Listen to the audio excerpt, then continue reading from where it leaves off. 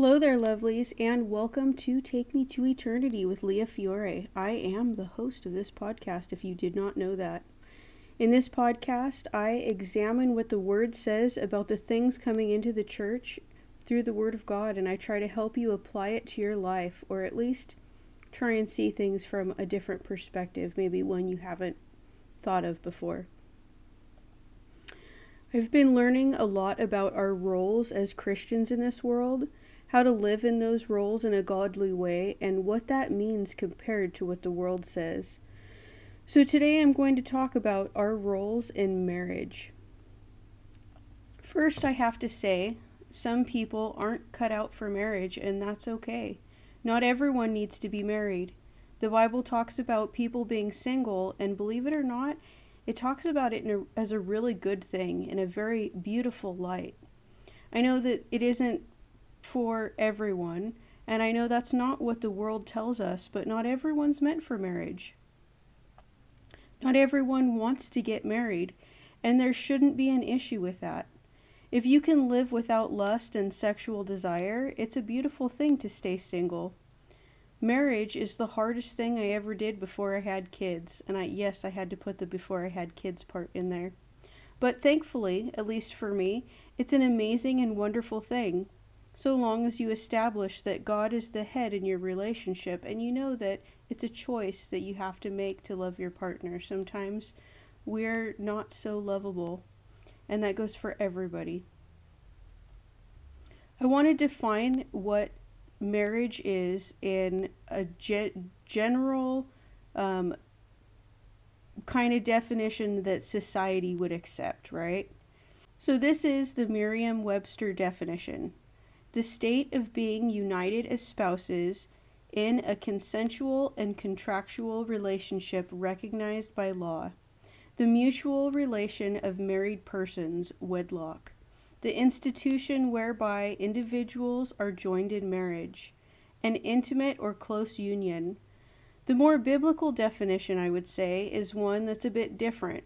The 1828 definition says, marriage, the act of uniting a man and woman for life. Do you see the difference already?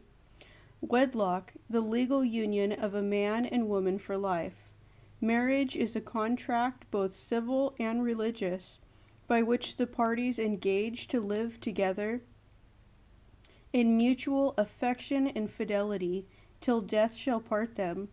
Marriage was instituted by God Himself for the purpose of preventing the promiscuous intercourse of the sexes, for promoting domestic felicity, and for securing the maintenance and education of children. It's a bit of a different definition there, isn't it? We are told in Genesis 1:27 and 28, God created man in His own image. In the image of God He created him. Male and female He created them. God blessed them, and God said to them, be fruitful and multiply, and fill the earth and subdue it, and rule over the fish of the sea, and over the birds of the sky, and over every living thing that moves on the earth. Our view of partnership comes from the very beginning. We're told that we are made male and female in the image of God. Not to say that we physically look like Him, but we have characteristics that He alone has. Mainly, what differs us from all other creatures is our soul. God made us to live with Him for eternity. Therefore, He made our soul to last for eternity. We aren't like God in the sense that He had no beginning, but we are like Him in the sense that we won't have an end, and that is believers and unbelievers alike. So when you say you have an eternal soul, that's not to say you didn't have a beginning, because you did. We just aren't going to have an end. There's also the fact that God made us with free moral agency. We have free will and can choose. Men and women are both made in the image of God. We are made to partner with Him in this life, though. We're made to need Him. Genesis 2:18 says, then the Lord God said, it is not good for man to be alone. I will make him a helper suitable for him. We are made to be in a relationship with other humans. We are social creatures and are meant to share our lives with others. Being alone is not good. Now, that it isn't to say that you have to get married, it just means that we need other humans, other human contact. The world is fighting to have less and less human interaction and calling it good, but God said it isn't good for a man to be alone. I think that women and men were made to be together. We were made for each other. And while I find absolute value in celibacy, if God has given you the grace to live in that manner, I think there's a unique beauty in both celibacy and marriage, and even if you're celibate, you still need humans around you. With celibacy, you can more easily focus on God as a whole. You can devote yourself entirely to Him and what He wants of you and for you. In this, there's a beautiful role you have in this life, a total devotion to God. With marriage, however, the man and woman become one, and I think that's super important to grasp. If more people looked at their marriage partner like they were just as important as them, they would be so much better at thinking about their wants and needs more. Better at not taking offense at things and instead finding grace for getting to the bottom of an issue that caused the offense in the first place. We would spend more time loving the other in a more selfless way and not looking at what we want in every situation or putting our wants and needs in front of theirs. Truthfully, I think marriage helps to sanctify us, getting us ready for a heavenly eternity. But so does having kids, for that matter. So does every relationship does that, I think. Genesis 2:20-24 says, "The man gave names to all the cattle, and to the birds of the sky, and to every beast of the field. But for Adam there was not found a helper suitable for him. So the Lord God caused a deep sleep to fall upon the man, and he slept. Then he took one of his ribs and closed up the flesh at that place. The Lord God fashioned into a woman the rib which he had taken from the man, and brought her to the man. The man said, 'This is now bone of my bones and flesh of my flesh. She shall be called woman, because she was taken out of man. For this reason a man shall leave his father and his mother, and be joined to his wife, and they shall be one flesh.'" This is such a wonderful depiction.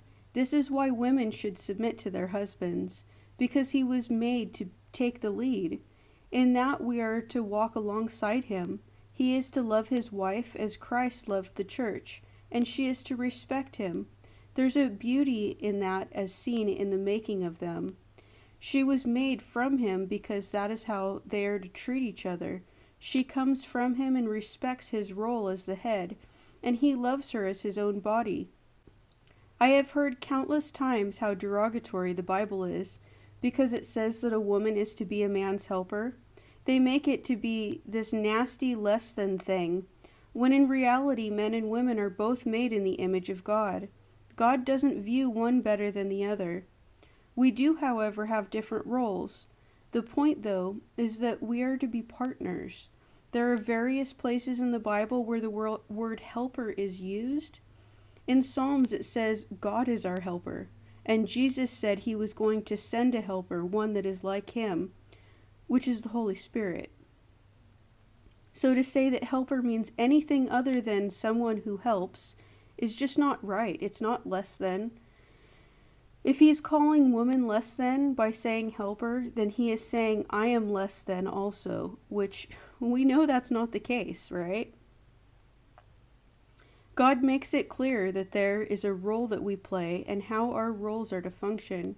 So many argue about marriage and what it means, but if we go by a biblical definition written throughout the Bible over and over again, God's parameters are a holy and sacred union between one man and one woman. At no point does God say that anything else is okay. We are made to come together to be as one and to procreate. He told them to be fruitful and multiply. He wants us to fill the world with little babies that will glorify him. When we look at the creation story, we can see the defined lines of what he set. He tells us right there what our role is and how we ought to function within the context of what marriage looks like. But there is more as we go through the Bible on how to properly love each other and treat each other in the covenant of marriage. Marriage is a covenant. We have different roles as partners. We can't both assume the role of head. We can't all be in charge at the same time, and at the same time, we can't both leave it to the other to make the decisions. There needs to be order, and order is what God has so lovingly given us. One of the things we're seeing these days is women trying to take the man's role in marriage. We have two parties fighting for power, and someone has to, in the end, submit, or so many times it leads to a standstill, and in turn divorce, because nothing can be accomplished when everyone tries to take the lead. Women try so hard to take a man's role, and we suck at being men, so it doesn't go very well. When God explicitly tells us the chain of command, he does so for a reason. Men are to be women's protectors. They are to lead and protect and to guide. That doesn't mean that a woman can't have an opinion or make any decisions, but it does mean that there's a point where we absolutely are to submit to what our husbands say. I think too often people misunderstand what submission is. The Bible says in 1 Corinthians 11:3, "But I want you to understand that Christ is the head of every man, and the man is the head of a woman, and God is the head of Christ." If a man is truly subject to Christ, then he's going to be a man who knows his role. He has very important instructions on how to treat his wife, and if a man is following what Christ said, then there's no man that I would be rather subject to than my husband who's in submission to Christ. We'll talk about this role, though, as we go. In the Bible, marriage is a beautiful symbol of Christ and the church. It illustrates a divine relationship. As we look at the verses that pertain to marriage, there's a reoccurring theme. Christ is the lead, the center, the head. He is the one that the man is subject to. He is the one that the church is subject to. The Bible talks about the church being the bride of Christ, and that there will be a great wedding feast when we are in heaven, that we are to present ourselves blameless and pure for our bridegroom. The whole book of Hosea shows a view of God's unfailing love and devotion to his bride. It shows how we play the harlot and how faithful God is. A marriage is supposed to be the unity of a man and a woman in a holy bond, and they ought to take it seriously. The man ought to treat his woman with love, and when he treats her as Christ treats the church, that speaks volumes for how that's to happen.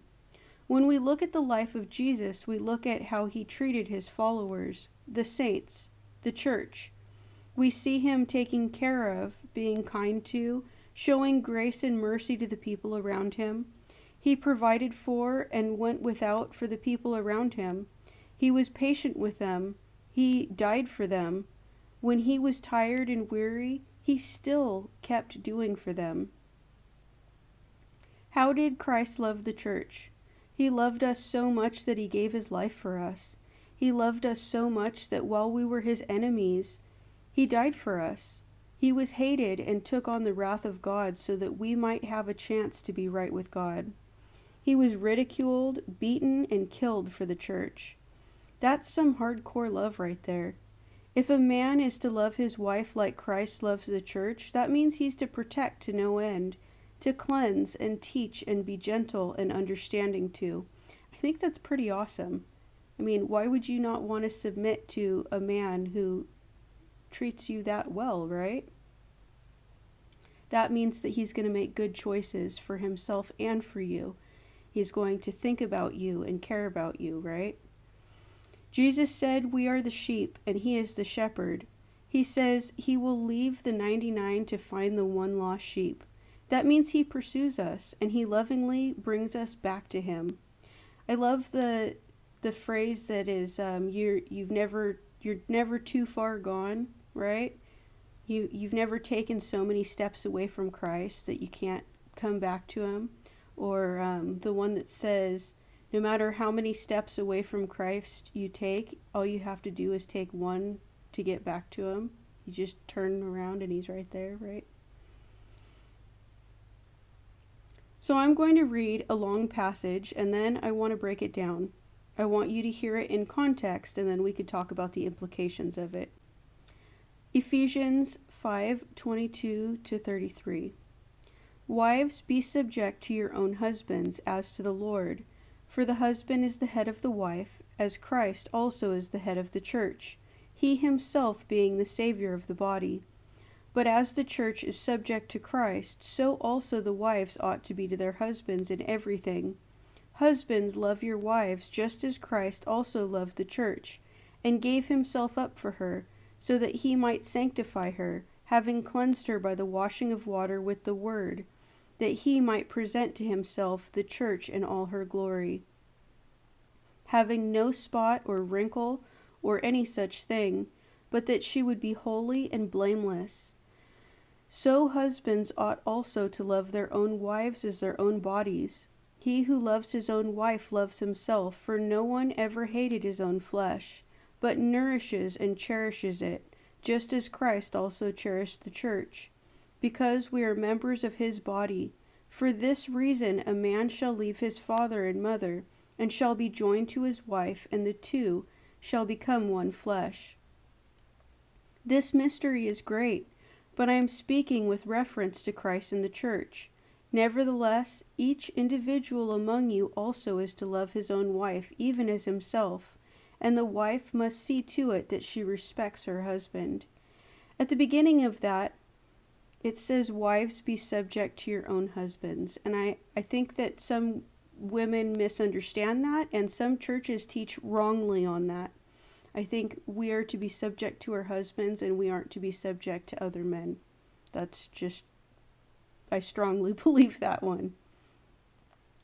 So everyone gets stuck on the first part. Wives, be subject to your own husbands. But I think this is a key part to a happy marriage. This doesn't mean you are lower than or less than. We can't have two people running the show. Otherwise, there would be times of complete standstill. This is a willing submission. If man is to be subject to God and woman subject to man, then a wholly subject husband is going to be the example of masculine love. He will care for his wife and be the spiritual leader. We are sanctified by the word, and men are supposed to be the spiritual leaders. That means he helps his wife stay pure, or helps purify her with the word. Through learning God's word, we are cleansed of wrong thinking and convicted of wrongdoing. A man is to help his wife by helping her be closer to the Lord. It also helps to guide us in our discernment and our conscience, right? Recalibrating everything by the Word of God so that we are calibrated accurately and viewing the world properly through a biblical worldview, through God's worldview, right? If husbands are to love their wives as their own bodies, that means caring for us and providing for us so that we're taken care of. That means caring about our hearts and caring about if we're getting what we need. And women are to respect their husbands. I think part of the problem with relationships is that they mess with the order of things. They marry for looks or money or who they want that person to be, and not marry the person for who they are. You shouldn't marry someone with an idea of who you want them to turn into. If they are a jerk to begin with, you're probably going to have a jerk later on, right? You shouldn't keep dating them. Find someone who puts God first, and you will automatically be second. Women need to make sure that they understand their role is absolutely necessary also. When God created the world, he created things and said they were good. He created one thing after another and said it is good. It is good. It is good. It is good. And then, after he created man, he said it is not good for man to be alone. That's the first time he said it wasn't good. I will make him a helper suitable for him. Wives are helpmates. We walk beside our husbands and we help them through life. They help us, but that's our job is to help them. It doesn't sound less than to me, especially when we are helpers to someone who is subjected to God, right? Colossians 3:18-21 says, "Wives, be subject to your husbands as is fitting in the Lord. Husbands, love your wives, and do not be embittered against them. Children, be obedient to your parents in all things, for this is well-pleasing to the Lord. Fathers, do not exasperate your children, so that they will not lose heart. I love that it says, as is fitting to the Lord. I believe, like anything else, God should always come first, and that we aren't to do anything that would go against the Lord, even for our husbands. But if it's not an objection to God, we're absolutely to be submissive. Again, that doesn't mean that we are to be walked all over, or that you could be treated badly. It doesn't mean you have no opinion or no say in anything. It just means that we need to be submitted to our husbands, right?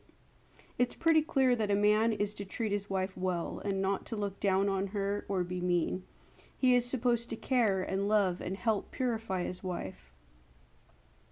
It uses the word embittered in this passage. Another word for embittered is harsh. Don't be harsh to your wives. Harsh means rough to the touch, rugged, grating, as harsh sand, harsh cloth, opposed to smooth. Rough to the ear, grating, discordant, jarring, as a harsh sound, harsh notes, a harsh voice. Rough, rude, abusive, as harsh words, severe. So as you see here, he is to be tender to his wife, gentle with her, care for her.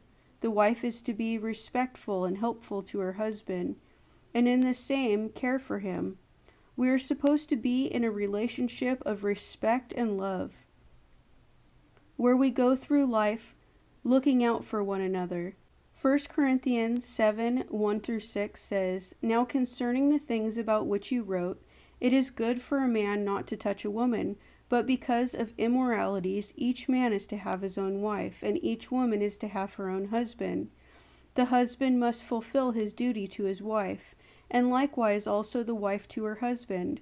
The wife does not have authority over her own body, but the husband does, and likewise also the husband does not have authority over his own body, but the wife does.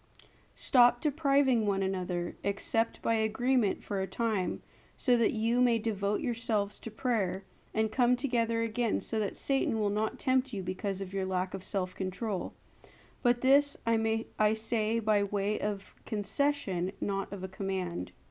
It says it is good to have a wife or a husband because sex is to be only in a marriage covenant. I have heard so many people get upset because it says women's bodies are not their own, and that she ought to fulfill her wifely duty, but it also says the same for a man. I think they miss the whole point of this passage.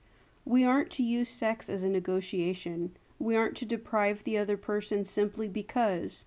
Sexual desires are natural, and we ought to want to fulfill our spouse's wants and needs.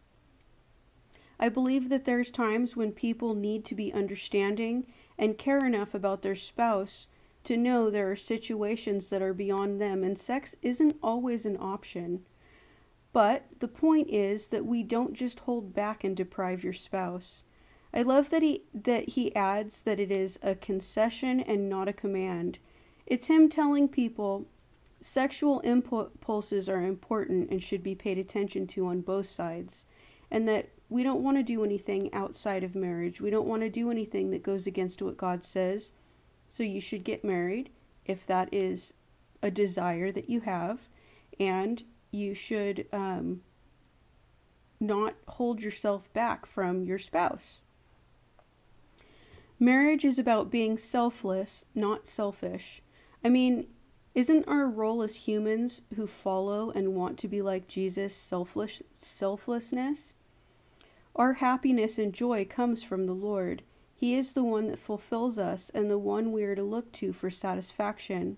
Our marriage can't be our absolute satisfaction. Our children can't fill that role. As we look at the structure for a marriage, it's always to be Christ in the head. He's the ultimate authority. Marriage is not the key to human happiness. God is the key to human happiness. God's always above all and should stay that way. God should always come first and be the most important one to please. His love is the standard for us. That's what we strive for, is to love others in the way that reflects the love of Christ.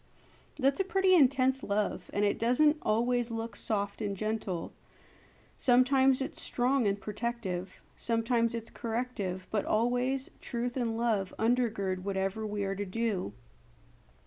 Sometimes we have to do hard things and be willing to take ridicule for it in order to live the life that God has called us to live. Feelings can't dictate how we act or react. I have to say, marriage is under attack by Satan. He attacks everything that is pure and good.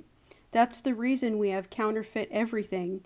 In order to undermine God and make our lives harder, he messes with the order of things and blurs the line of what is good and lovely and true and right.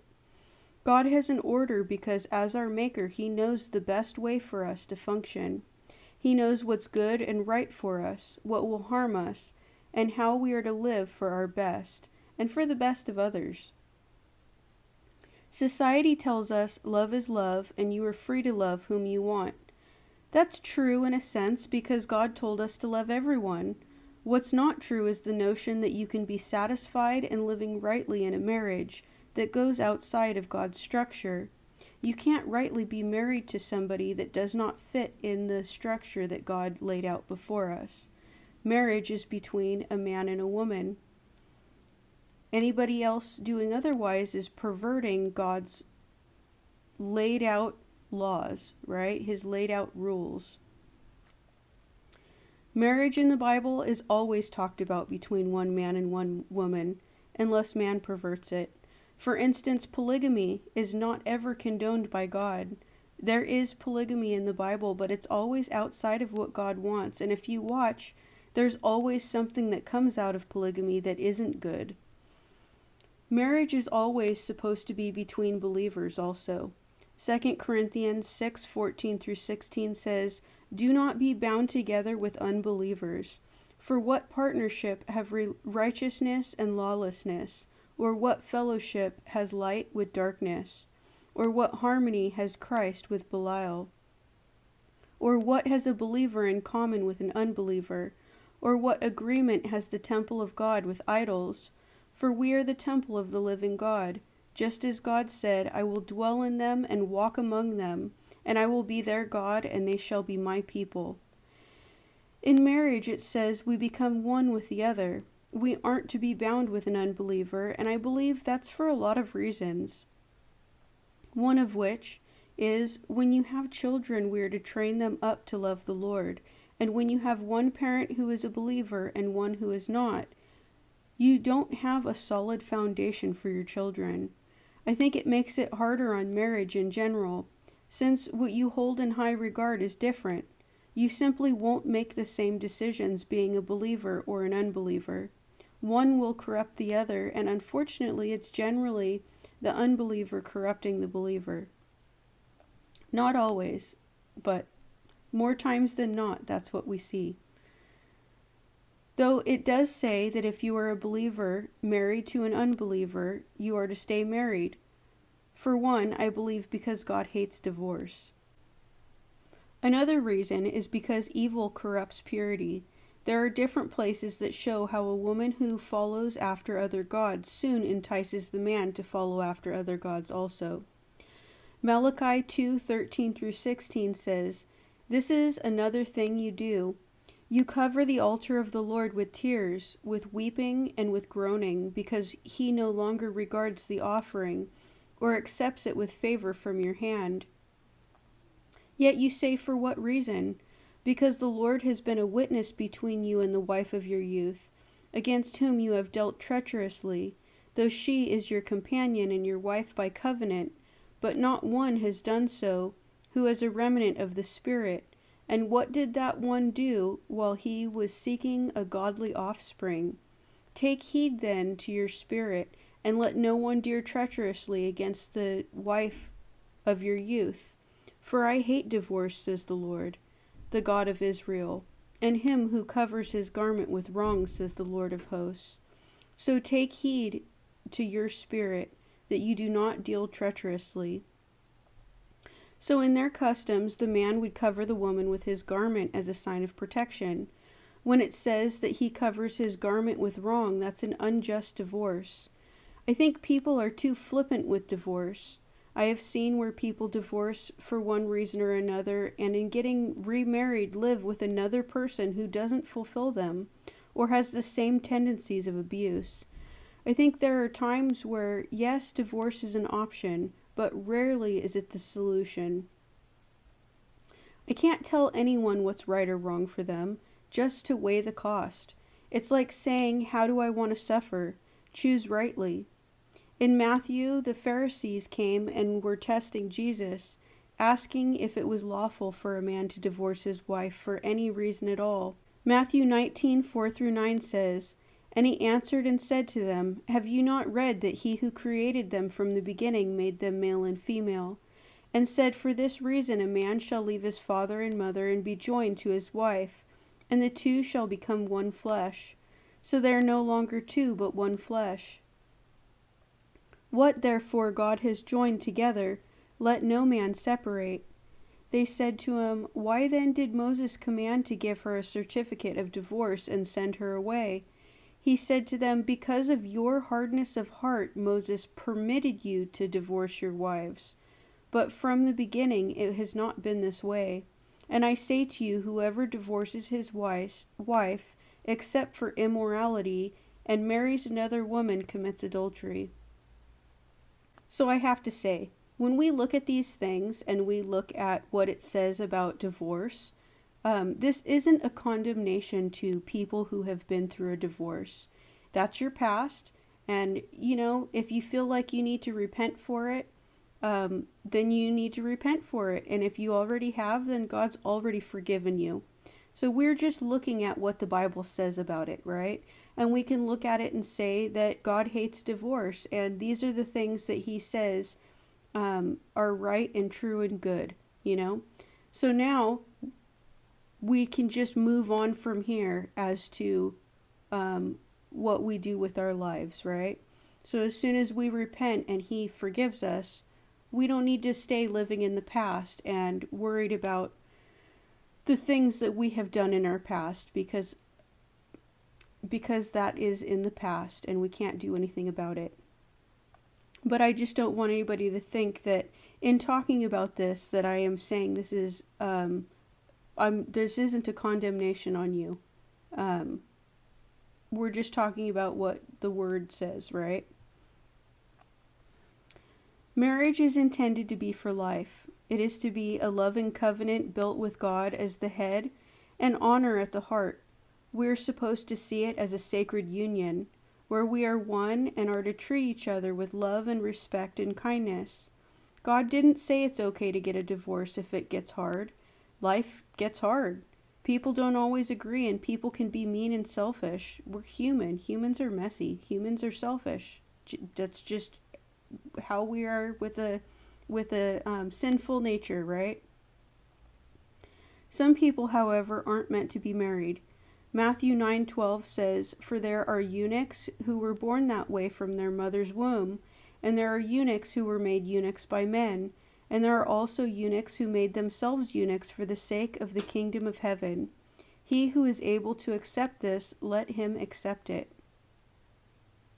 You can live a wonderfully godly life that honors him and not get married, if you cannot be led astray by sexual desires. I believe marriage is there to strengthen us, help us to live a pure and God-honoring life. Ephesians 5-6 speaks volumes. 5 starts off telling us to imitate God as beloved children, to walk in love, and to be a sacrifice in ourselves to him.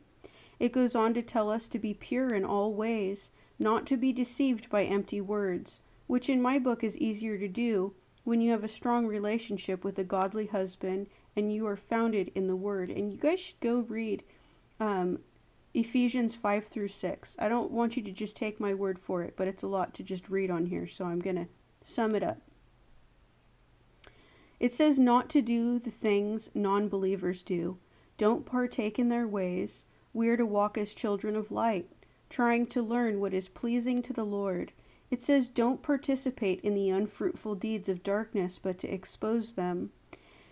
It tells us to walk wisely and understand the will of the Lord, to edify one another and praise God, to give thanks always and for all things in the name of Jesus Christ, and to be subject to one another in the fear of Christ. This is the first subject we see in the passage. Be a servant to one another.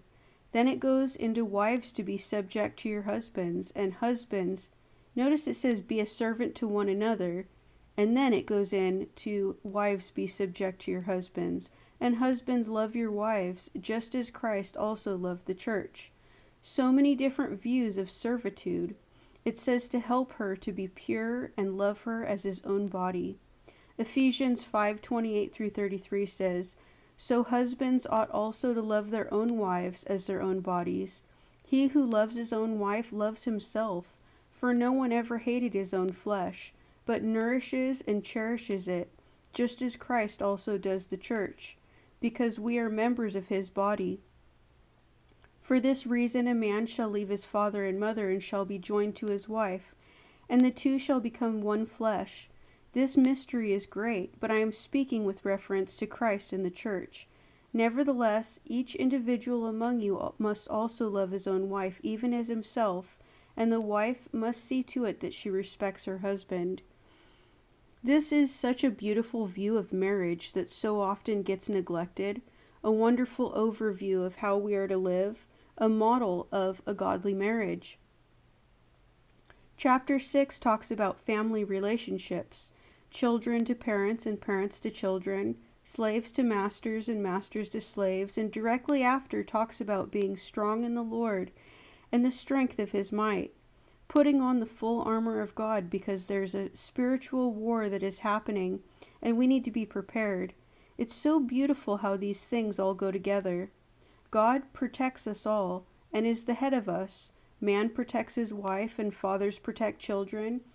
And while we live this out the way God intended, it strengthens us so that we can be ready for the fight.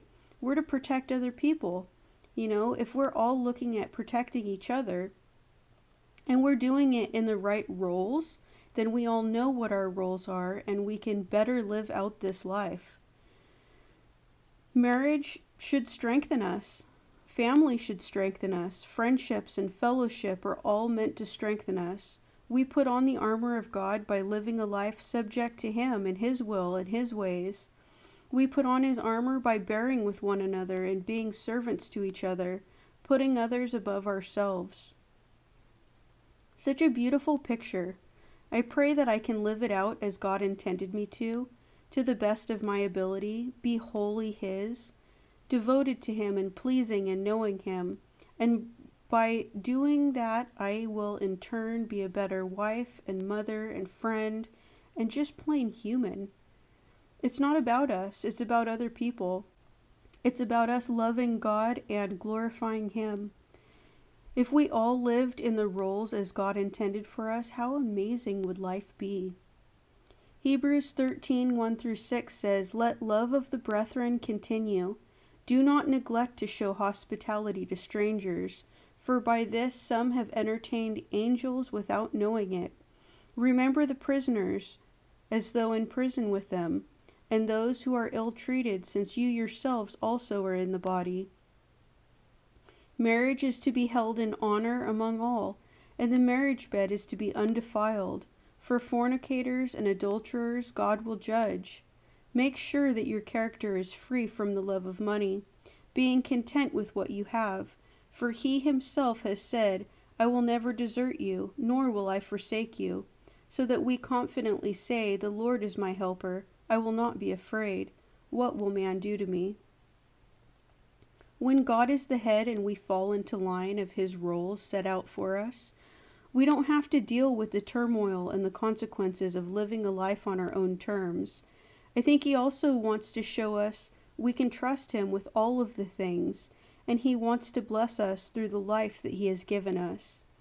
So the book of Hosea has always been a hard one for me. I never quite understood the beauty of it until I started to see the relationship between marriage and Christ and the church. I watched a John MacArthur video, and he laid it out really well for me. The beauty of Hosea and how amazing God is showing his love for us is such a hard relationship. He said marriage is a living illustration to demonstrate God's relationship to his church. It's a living illustration of how a person is joined together in an unbreakable union with the living God. In it, he talked about Hosea and how God told him to marry Gomer, who was a prostitute. He was to stay faithful to her no matter what she did. It was a way that God showed how he would be to Israel, his bride. Gomer was not innocent. She was a harlot and did so continuously. One thing he said is it sets for us the standard of relationship in a marriage, as it is the image of his relationship to his people. If you read Hosea, it's pretty amazing when you look at it from that perspective. It baffles me how amazing God is, his faithfulness, his kindness, and his patience with us. Through the whole Bible, his patience and loving kindness just gets me. How often do we as his bride play the harlot, raising ourselves up to be God in place of our amazing King, rejecting what we know is right because we just want to do what we want, the ultimate view of forgiveness and redemption. That is what marriage ought to look like. By both being faithful and kind and patient and forgiving. It's not always about feeling. Love is a choice, it's not a feeling. God pursues us when we are doing what we ought not to do. Why then do we think when we aren't happy with our spouse we could even entertain divorce? I understand that there are circumstances that are a cause for divorce, and I'm not speaking to that. But these days people say we just fell out of love. Or they don't make me happy anymore, or we just don't have anything in common anymore. Love takes effort, and all love takes effort. Any kind of relationship takes effort. If you don't feel it, you need to stoke the flame. If you feel like you aren't happy, talk to God, because he is your source of joy, not your spouse. If you don't have anything in common, then figure out what you have in common. There is going to be something. You have to work at growing together and not growing apart. Care about the other person enough to be interested in things you don't necessarily find interesting. Listen when they talk about the things that bore you, and maybe they will do the same thing. Maybe in it you'll find a middle ground. You can find love despite being so different. You have to take time and effort to stay growing together in the same direction. Don't neglect your spouse because there are other things you find more important. You should care because they care. If my husband's interested in something that I'm not, I find interest simply because he's interested. Doesn't mean I jump right in and get engrossed in it, but at least I listen and I try and care about it, and he does the same thing. And you should pray. You should pray together. Pray often and pray for them. If there's a problem, give it to the Lord. My friend says just tell God on them. God's the only one who can change a man's heart. In conclusion, marriage is sacred, and we should treat it as such. I know I could never be as faithful or patient or loving as God, but with his help and his strength we can do what's best. But we have to put others first. The whole Bible is a book showing us we ought to care for others. One thing after another, saying, serve each other, care for each other, love one another, even your enemies. And I'm not saying that's all it's about, because, oh my goodness, it's about God, right? It's about God and glorifying God. It's all about God. But he wants us to love others, and it's the perfect view of how we do that. He shows us time and time again how to love other people properly, how to take care of them, and how to forgive them. Every relationship holds importance for one reason or another. I tell my husband he can leave if he wants, but he has to take me with him. Our view of every relationship should be one of what can we do for the other person? How can we be the light shining in the darkness? How can we be the example of Christ to them? How much more should we do that in our marriage? So let's pray. Dear Heavenly Father, I'm so grateful for this time we get to share, for the place you have me right now, for the ability to dig in and really learn about what you have to say about life and how we are to live. I thank you for the people and the different circumstances you put in my life to help me grow, and how you use even the bad for my benefit. Please guide us how to grow closer to you, closer to being who you want. Please give us the hunger for you and your word. Help us to want to know you better and never be satisfied with thinking we know you well enough or have read your word enough, Lord. You are the living God, and we could never fully understand you on this side of heaven. Please bless everyone listening. Help them to hear what you want them to hear, Lord, and filter out what's not helpful to them. I love you so much. In Jesus' holy name we pray. Amen.